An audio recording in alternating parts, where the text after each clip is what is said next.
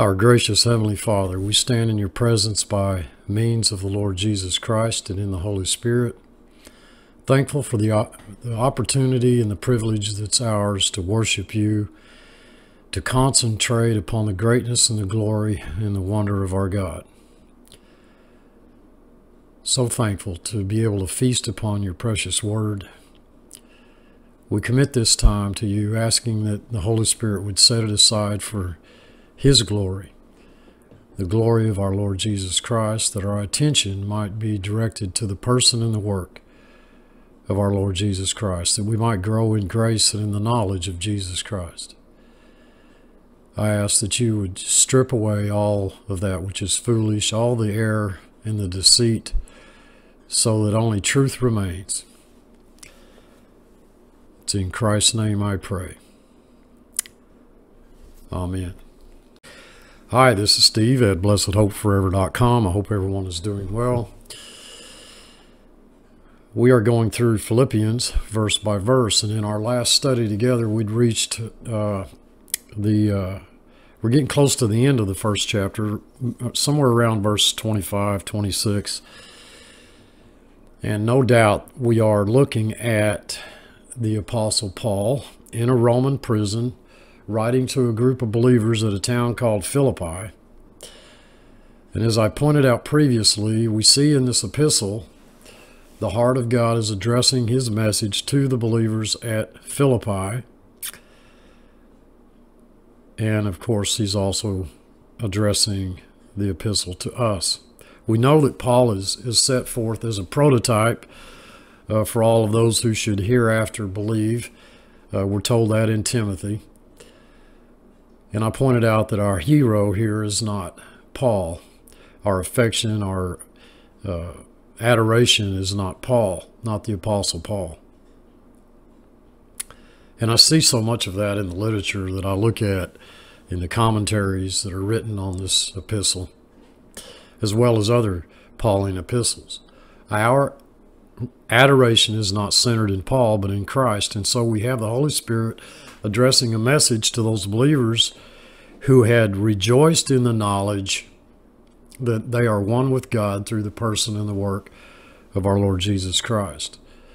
And as we study through these letters to the churches, and we've studied through quite a few since the Revelation 12 sign, so many in fact that I've thought of actually having all of the videos transcribed into a commentary, a New Testament commentary, if we ever reach that point, if we ever get that far. Of course, my hope is that the Lord will take us home. But I find it striking that in the passage, given that the particular passage we're looking at, and in the relationship of the timing of this study in regards to the prophetic timetable that we've been looking at in 2021, I don't really see that as a coincidence. Our affection is not centered in Paul, but it's in Christ and through the person and the work of Christ. That's where our focus, our attention is supposed to be. Not on Paul, not on emulating Paul, which is law. If we just simply read all of this and read it in the sense that we're just being given a list of instructions on how to live the Christian life, and if we follow those instructions to the letter, then we do better. And if we don't, then, well, we don't. And that's not what I see in the text at all. All of this is marvelous truth that they had, but, you know, it's wonderful, Paul, that you're writing all this, but we still got to keep the law. And we still got to be circumcised. So we have the Holy Spirit addressing a message to these believers here of comfort. Comfort. And in our past several studies, I asked you to think about, or I asked you to think beyond Paul and see the heart of God himself, who longs for fellowship, and he longs for oneness with his people, even longs for our being present with him. The ultimate program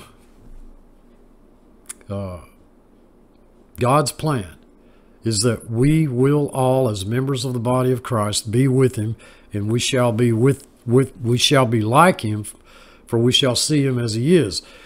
We have revealed in verses 21 through 26 the heart of God and his love for us, and that God longs for that fellowship. And we are not raptured because at the present time we're still here, because it's needful for us. It's necessary for us to be here because we're here for one another. But not just that we're here for one another, but that the Holy Spirit is here. If there wasn't any need for us being here in the situations that we're in, we would be with him. This is what we need to see in the text.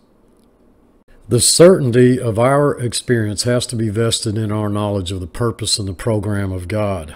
The question is, do we understand the purpose and the program of God during this present age that we're living?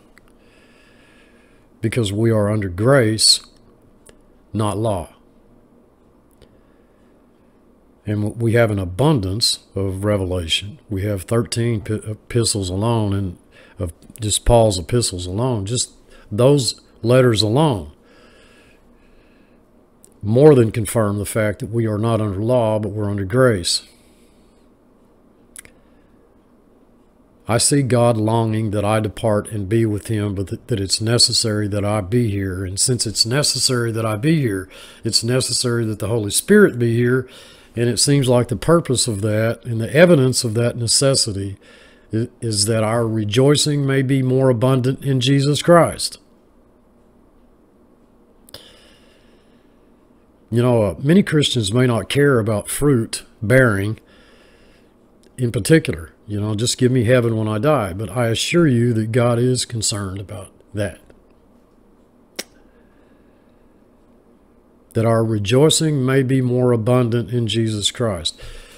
It's interesting Greek as you read it. In order that your boast, that is, your boast in Christ. Now, I see that as my boast about Christ. I don't see that as the word boast used in the sense of you know, boasting in the flesh. The reason it's needful for the Holy Spirit to be here is because I'm here, and the reason I'm here is in order that my boast or my rejoicing about Christ might be more abundant in Christ and in the Holy Spirit by means of his presence with me. That's the way I read that verse. Looking then at the 27th verse, we now know that God is with us. He's here because we're here, and we're here because it's necessary to be here.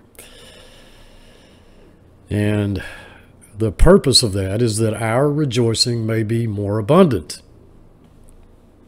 I spent some time the past few videos pointing out that actually I've spent time in previous videos, quite a number of videos, but in the past few videos of this present study, I spent some time pointing out that our life is Christ, okay? Is Christ. Big difference in saying that our life is to do this for Christ, or this for Christ, or this or that or the other thing for Christ. Our life is Christ. And if I look only at the near application, we've got this guy Paul who loves the Lord. We know he loves the Lord. He's in prison, and he has a heart of compassion for believers in a town called Philippi. And he's heard that there are those suggesting that they ought to keep the law. And we have, and I'll remind you, the entire epistle to the Galatians, which was also written by inspiration of the Holy Spirit through Paul, addresses the very problem of legalism as it exists in the church today.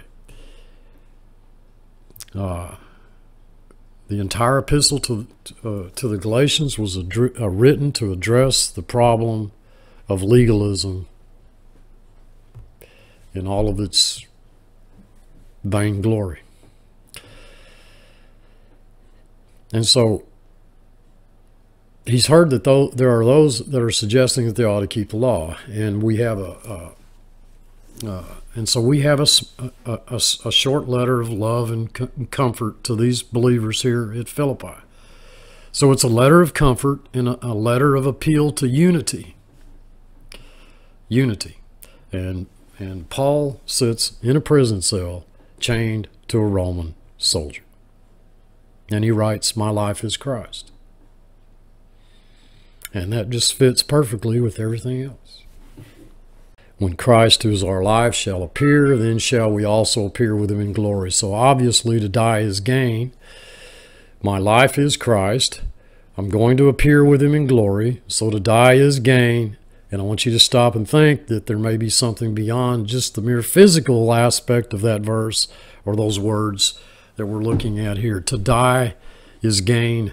It's also true that to die to self is gain. Now, we know that we've died to self.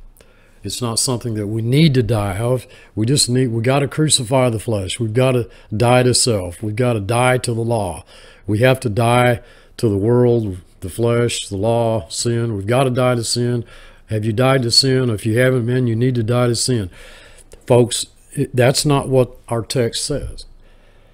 We have died. Ye have died, and your life is hid with Christ in God. It's not that we need to die to sin, self, the law, the world, the flesh, but that we have died. And so to die is gain. In the spiritual sense, to die to self, to sin, to the law, is gain. So I also see that in the text. I wanted to make sure I pointed that out. I don't know if I did in my previous video, but that is exactly the way I look at that. That makes sense to me. There's both a physical as well as a spiritual aspect of this. Verse 22, since I'm living in the flesh, then this obviously works fruit. In other words, I wouldn't be able to have that fruit if I were not in the flesh. I mentioned to one of our viewers who came to visit me, a couple from Arizona that came to visit me some time ago, and I pointed out the fact that was exactly how I viewed their coming to see me. That I wouldn't, what I would suggest is they wouldn't be able to have that fruit, okay, of coming to minister to me, to see me, to visit me, to share the gospel, the good news with me, to fellowship in the Spirit with me. They wouldn't be able to have that fruit if they were not in the flesh. And that is true in the case of all of us. Now, I haven't yet perceived, Paul says, what I would choose because I'm really held between the two. I'd prefer to depart and be with Christ. That sounds better. In fact, the text clearly says it is better. On the other hand, I'd prefer to be here because that's necessary for you. So I haven't perceived yet what God wants me to do, says Paul. However, since I know that it's important for you, it's needful for you that I abide or I remain in the flesh, then I have that confidence that I'm going to remain in the flesh as long as it's needful for you. That's the way I read it in the near application. But the language is such that I came to the conclusion that there's more here than just the heart of Paul. If I look at the heart of God, then it all falls into place beautifully. I see the longing of the Holy Spirit for that oneness when we're all together with Christ. And if we jump to the end of the chapter, which I really hate doing, but if we do that, and it's almost irresistible for me to do that, but if we do that, if we jump to the end of the chapter, it looks like an aspect of God's grace is to give us a walk that involves trust as well as suffering, because it's not only been granted for us to believe in Him, but to suffer for His sake. If you never had any suffering or never had any difficulty, then how would you know that you had faith? So I'm going to suggest that it is inconceivable to talk about belief and trust and confidence apart from suffering. If there's going to be substance to our boast in Christ, it's then necessary that we be here, but in the necessity of us being here, we have to learn faith through suffering. Something that most of Christianity today really prefers not to think too heavily about. It's not their favorite topic. I mean, why can't I just, Why can't I just be given a glorified body and go to heaven? Or if I can, if I have to be here, then, I mean, God owns He owns everything. He's 1,000 cattle on 1,000 hills. Why can't I have a nice padded cross while I'm here? I don't want all these difficulties and hardships and trials and sufferings and stuff. And I don't need that. I don't need that in order to believe God and trust God and have confidence in God. I don't need all that hard stuff. I can trust God just fine without all the suffering, is what we tend to think, and that's not what the text is saying. You know, just to have a nice padded cross, you know, while we're here, you know, that old rugged cross, that can be pretty tough, especially if our suffering is a result of our own stupidity or our own foolishness. Personally, folks, I cannot conceive of a sovereign God who would be able to place into this perfect creation some measure of boasting without any experience of the walk. Therefore, it has been given to us not only to trust Him, but to suffer for Him. And I'm told that we're filling up that which is lacking in the sufferings of Christ. They're not redemptive sufferings. We're not going to suffer in any way redemptively, but I am told by the Holy Spirit not to be amazed when the ecclesiastical system hates me because it hates Christ. And before we leave this chapter, we will see that's a token of our relationship to Christ. And the Greek word token means a proof, evidence. The purpose of this is that our boast in Christ might be more abundant. Not that we might not have a boast in Christ if we died in Christ as an infant, or if we were, you know, aborted in the womb, or for whether we live or die, we're the Lord's. Both exist in perfect union and fellowship with Christ in glory. So there's a purpose and a plan in God. In David's life, in the things that happened in David's life, including, I believe, the murder of Uriah, that your rejoicing may be more abundant in Jesus Christ, or as the Greek says, in Christ Jesus. Since the Holy Spirit has told us that it's necessary that He be here with us and that we be here. I mean, exactly why, I don't know. I don't know why you're here, folks. I don't know what the Lord's doing in your life. I do know that the future things belong to the Lord. He hasn't told us what lies ahead. What He's told me is that He's with me. Therefore, I can have absolute confidence. I can learn that in whatsoever state I find myself, I can learn to be content because He's with me.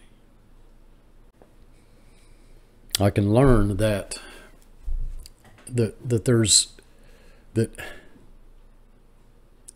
He knows the way that I take.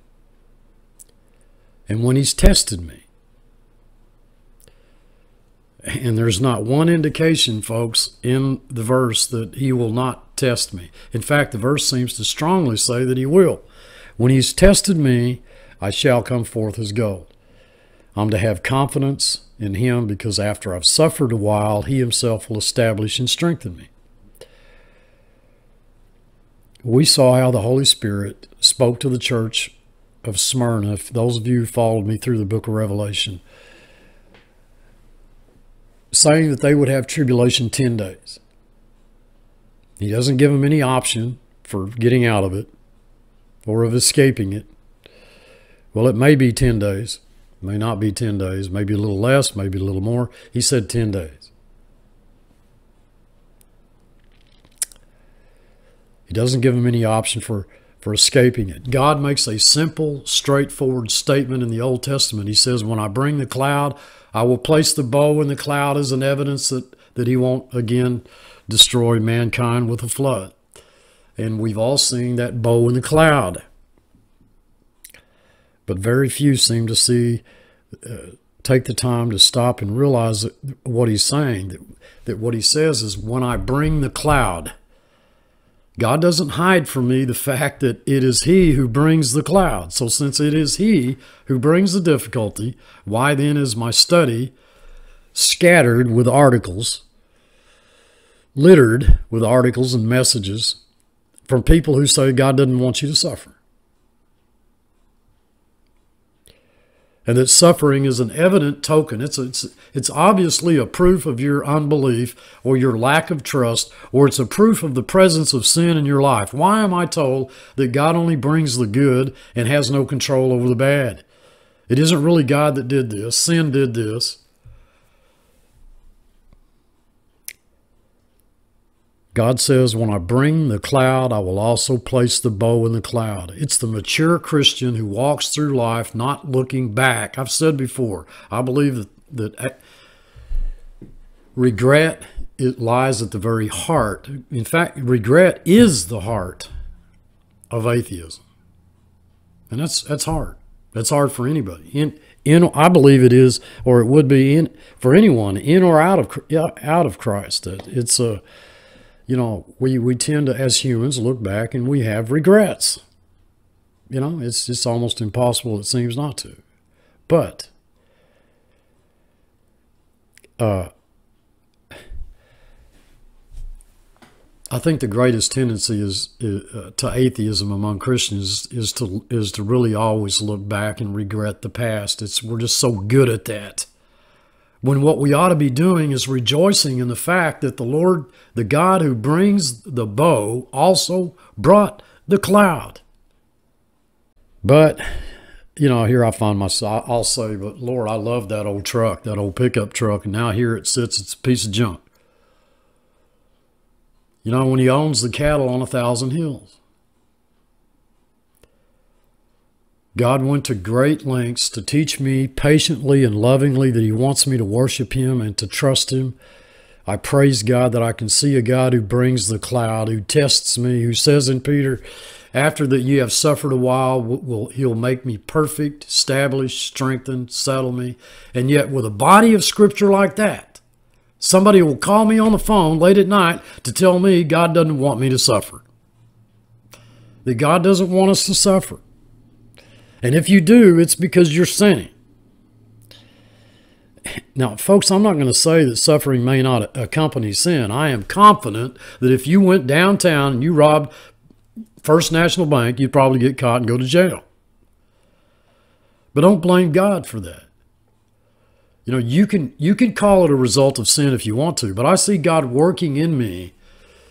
And if He puts me in prison, He has me there for my good. My concern is not looking back, but learning to trust Him, regardless of my present difficulties, my hardships, my sufferings. If you rob a bank, you're not suffering for righteousness there, okay? You can say that God is bringing suffering for sin, and I say, no, Christ suffered for sin. You are simply suffering as a result of the system that's been laid down. Now, I don't know whether I've made that clear or not, but even in that situation, I know that God is working in me both to will and to do of His good pleasure. No escaping that. Nothing I could do will alter the truth of that fact, that He works in me both to will and to do of His good pleasure. No doubt, David was condemned under the law that existed, and God took care of that in the Lord Jesus Christ. David's sin was covered by the blood of Christ. So we come to our manner of life here. Only let your conversation, the text says, amazing word, conversation. Now, if you have the authorized version, you don't even have to look at the Greek. You know what the word conversation means, but this is not the one that's normally used. This is our word politics, okay? But I don't want to use that word politics in the same frame of reference in which you normally use it or think about it, because what it speaks of here is conduct in the body. Body politics is basically what the text is saying. This being the body of Christ. Your conduct in the body of Christ. That's what it's saying. Not conduct in the sense of becoming closer to God, becoming acceptable to God, but conduct that reflects the truth of just how close to God that you are. And we have a tremendous move today to get you closer to God. Folks, you couldn't be any closer to God. You've died and your life is hid with Christ in God. We need to realize more and more that we're living our lives within the body of Christ. We're not any better than any other member of the body of Christ. And we're certainly not some island of our own here. We're not any closer to glory than someone else. We haven't been blessed above and beyond any other believer in Christ. We've all been blessed with this every spiritual blessing in the heavenlies in Christ. Okay? That's not how modern Christianity views it, but that's how the book presents it. Okay? And it's always been a burden. I've always carried a heavy burden over the fact that so many believers fail to live. It's not that to live up to who we are in Christ, to walk in a manner worthy of the gospel of Christ, we first have to need to understand what the gospel of Christ is and how we come into how we are related to that gospel of Christ. Your conduct in the body of Christ. That's what it's saying. And so we've got this tremendous movement going on in the present time, this in the age of history, the history of grace, in which the whole move is intended to get you closer to God. You couldn't be any closer than what you already are. And no member of his body is any better than any other member of his body. Okay? I don't know why more Christians today don't find that to be such a comfort and a blessing. Just that alone. Just to realize that God really loves you. Not the, if we lose sight of the fact that we're all members of the one body of Christ, we become isolated. We become isolated individualists. And it's an easy step from there to conclude, well, God really loves me, but in all the rest of these dumb slobs, he just can't understand them at all. What it's saying is, let your conduct within the body of Christ be equal to Christ's gospel. Let your manner of conduct in the body of Christ be equal to the good news that Christ is proclaimed. Let your manner of life within the body of Christ be equal to Christ's good news. Now that all fits. And what is the proclamation of the good news of Jesus Christ? It's that he died in your place. Not just yours, but every member of the body of Christ. And God hasn't done for you any more than he's done for any other member of the body. And, and every part of me wants to shout out to you, you people that are going about the Christian life as if somehow that's not the case at all.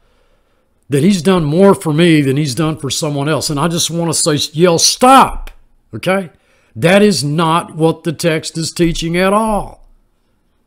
God has not singled you out over any other member of the body of Christ and conferred a special grace or blessing upon your life. He hasn't done that. Sorry, he's not done that. You don't have one verse of Scripture to substantiate such a claim as that. No, God hasn't singled you out over any other member of the body. From my poor human position, I would be forced to believe that God Almighty loved Caleb more than he loved any of the other members of the household of Israel. That is not true. We then suddenly make God's love based on merit and not on grace. We then fall back into that tendency toward humanism, which says that the reason God loves you is because there's something in you to be loved. I hate to break it to you, but there's not, okay? And that really bothers me when Christians talk about wondering why God loves them, because that infers that there's a reason that God loves you other than the fact that you're his own. You know, you're lovable and somebody else isn't.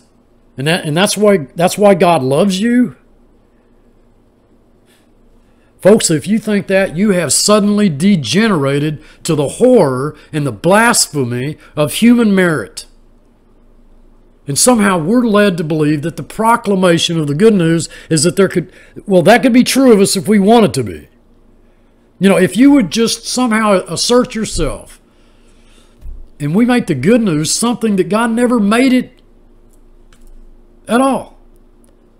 The good news is not you could be if you wanted to be. The good news is you are because Christ died in your place. Now let your manner of conduct within the body of Christ be equal to that. Live as who you are, not as who you're not, or something that you're trying to become.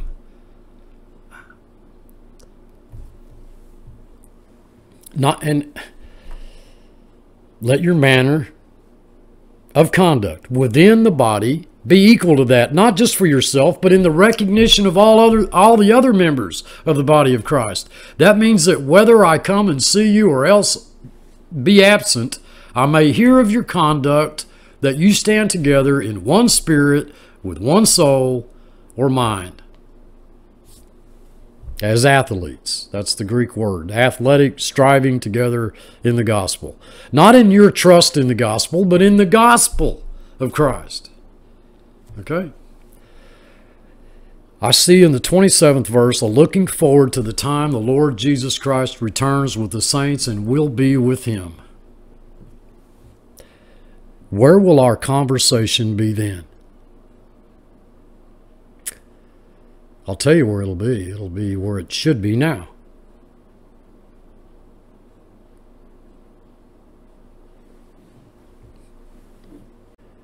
A complete body, nothing lacking. Through the Lord Jesus Christ, God sees the body of Christ as perfect. No wonder Paul says, make my joy complete. We'll pick up here next time. I love you all. I truly do. We've had some flooding here, a lot of rain. And so, you know, we're stepping around, sidestepping around a little mud here and there. I just want to take a moment to just thank you all for all of your continued interest in these studies, which don't get a whole lot of views.